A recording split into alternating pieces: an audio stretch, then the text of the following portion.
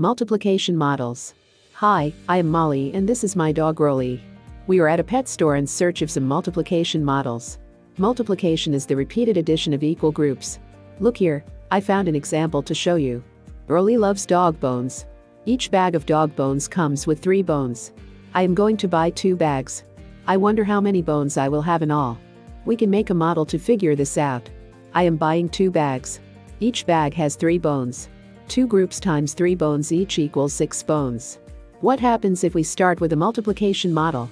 Rolly and I love looking at the turtles. Here's a model showing the number of turtles in each tank. When writing a multiplication problem, we can write the number of groups times the number of items in each group to find the total number of items. Using this formula we have 1, 2, 3, 4 groups. The 4 is the first number in our equation. Now we will count the number of items in one group.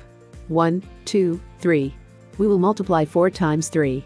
To find the total number of turtles we count all the turtles to find 4 times 3 equals 12. Our model shows 4 groups times 3 in each group equals 12. Oh, it looks like we have made a new friend. Rolly, our new friend, and I will see you back here for some more multiplication fun.